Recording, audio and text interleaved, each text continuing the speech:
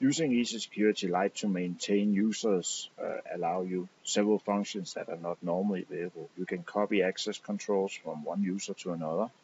You can also add multiple permission sets, both for one company or for multiple companies.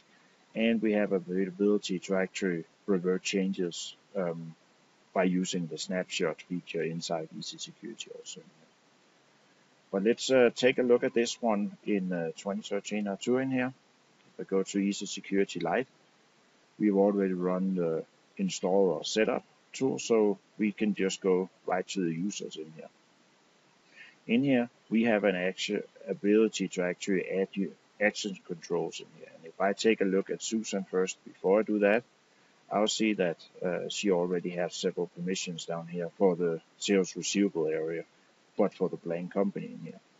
So if I wanted to add more access controls, I could go in and say, let's go down here and add, I want to include some of the access controls for journals in here. I want to have my customer edit also, and I want to be able to look at posted documents. As I click OK on the first screen, come up with a list of companies where I can select one or more companies. If I don't want to select any companies, I can actually hit cancel, and then it will be for the blank company.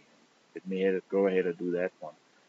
Now it's say that 3 of those ones actually already exist, so I can click yes, and it's going to add the other ones down here to the list actually. So I get the new permissions added for the user down here. So if I can get a little more to show up down here. But I can see my journals and things got added in here. If I use the same function again, and let's just go in and take a look at finding some of the other ones, just a single role in here, for example. Just have the customer, and I then want to go in and add it for a company. It say there's nothing to insert in here because that role already exists with the blank company in here, so there's really no reason to add it again for a specific company in here. That's really why I came up and say there's nothing to add in here. And the other thing is, if I create a new user in here, and I'll create a new user in here called Simon.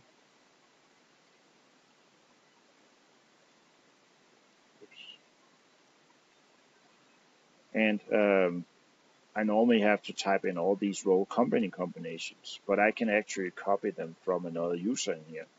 So as I created Simon, I can go in here and say I want to copy it from Susan.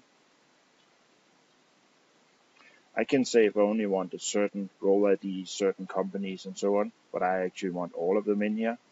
I can also go in and say if I want to add new or replace. So right now I'm just adding to a new user, but if I wanted to completely replace, I could actually have 2 users, or 2 or more users be the same, maintain one, and just every time copy and replace to the other ones out there. Let's go ahead and say okay. It added 10 access controls for me in here. Of course, the same that was actually in here for Susan, for example. So that's the things you can actually do in here.